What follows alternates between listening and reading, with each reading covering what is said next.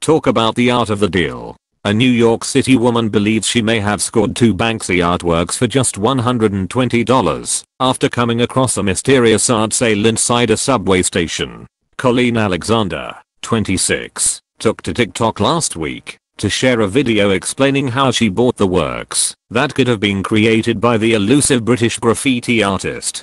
"I just can't stop shaking at the chance that this may be real," Alexander exclaimed at the beginning of her 3-minute TikTok video, which has now been viewed more than 6.6 million times. The New Yorker said she was at the 14th Street and 8th Avenue station on her way home from work when she noticed Banksy-style artworks scattered on the subway stop floor. It had "cash or Bitcoin only. This is not a photo opportunity" signs, and there was no one there.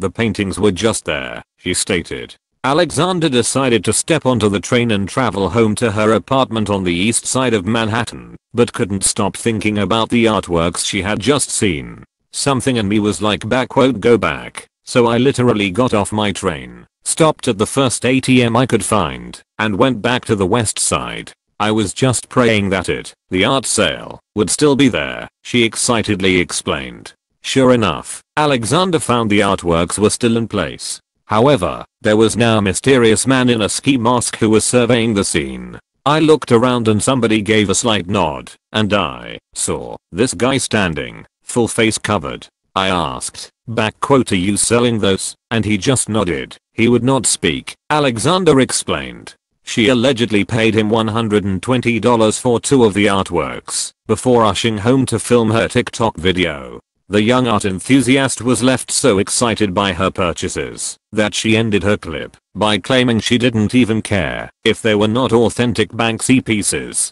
"Maybe I'm going to sound like an absolute idiot, but honestly, the value of this art, the way it's making me feel right now, it might as well be a Banksy," she said. "This excitement and this hope, even if it's not Banksy, all I want to say is thank you to whoever set this up. Thank you."